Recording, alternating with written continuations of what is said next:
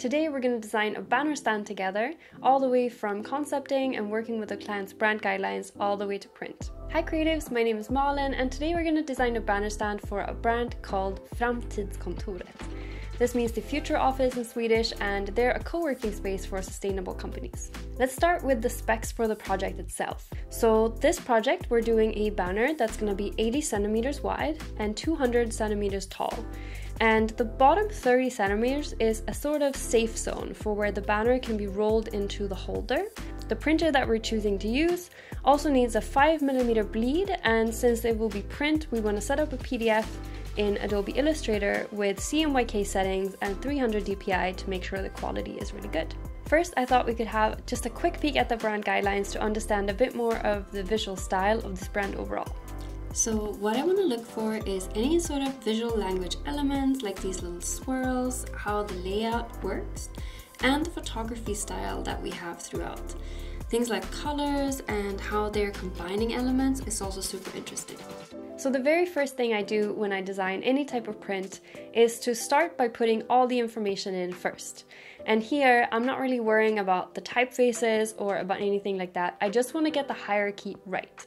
So if there are social media icons, if there's a website address, if there's photos that they really want to have, I put all of it in and I try to create some sort of hierarchy that will help me understand if I'm standing really far away, will I see the right information if it is laid out in this way. I don't worry too much about the design or the layout at this time, I just want to have everything in the document.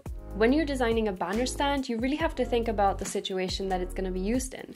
So in most conferences, you'll be able to see like the top of the banner stand really well from afar, but a lot of the kind of mid-section to lower section will usually be blocked by people walking by, or even by like boxes or other things that can be happening in a conference as well.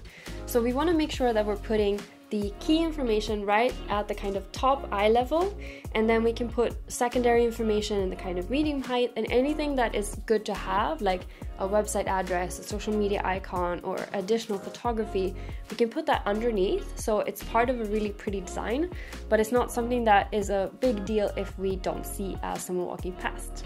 Next up, we can start to think about more visual elements. So if there's photography that we want to include that we haven't already, if there's, let's say, different visual language elements that we want to include, like a swoosh or background colors or patterns or things like that, iconography, this is something we want to include at this stage, just to kind of get an idea of how that could all fit together. Here is of course really good to consult the brand guide to see if there are any kind of layout preferences that the brand has, just to make sure that we're keeping consistent. Since banner stands can be quite large, like 1 to 2 meters tall, we also really want to make sure that the images are high enough resolution.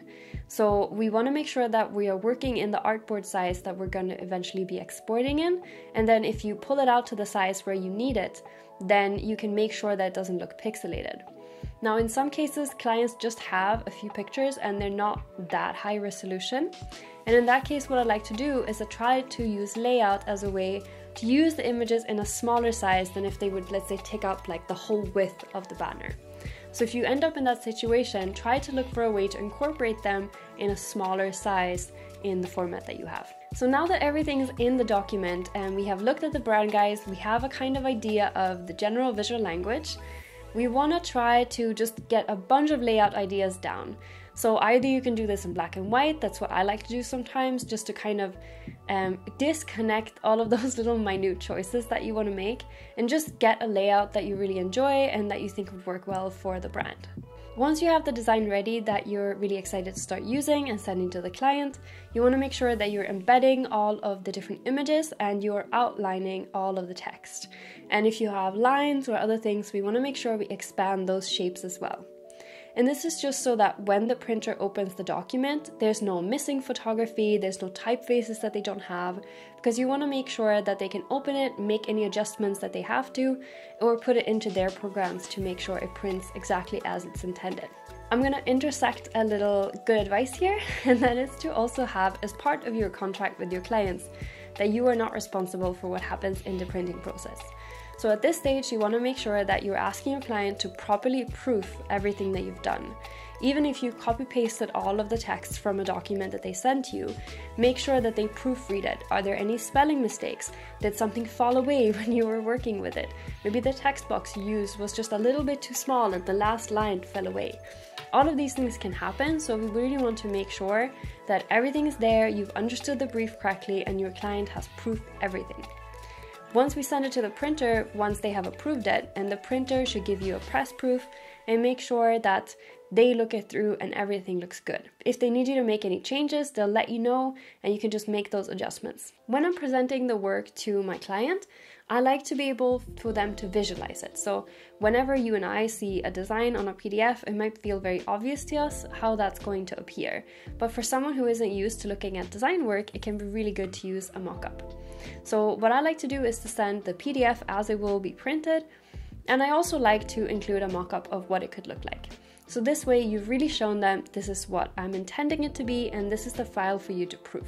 If you like this type of design with me video, I think you'll really enjoy me creating a brand for a vegan food company from scratch. I'll put that here on the screen so you can watch that next. Thank you so much for watching and good luck with your projects.